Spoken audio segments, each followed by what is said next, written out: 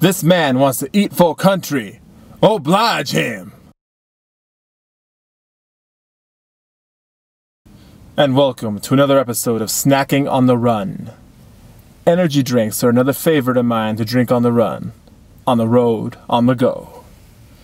But Rockstar is going too heavily on the energy drink for girls thing.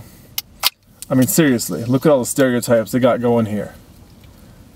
It's pink, it's low calorie, low sugar, and it's a fruity berry flavor.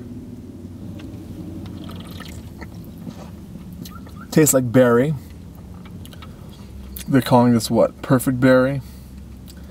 It's like a raspberry, strawberry type thing. It's sweet but bitter. I can't compare it to any of Rockstar's other flavors.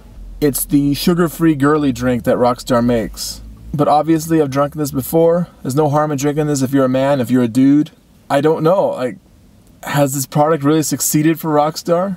Maybe they sell it at bars or clubs or something for mixed drinks. But I mean, as soon as I saw it a couple years back, I was like, what the hell? Like, this is just too over the top. Especially for something that is called Rockstar. Like, something really hardcore.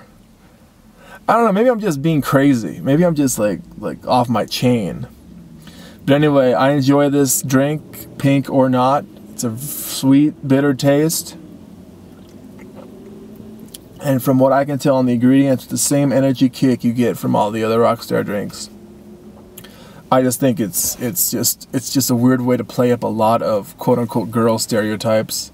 Sugar-free because girls don't like eating.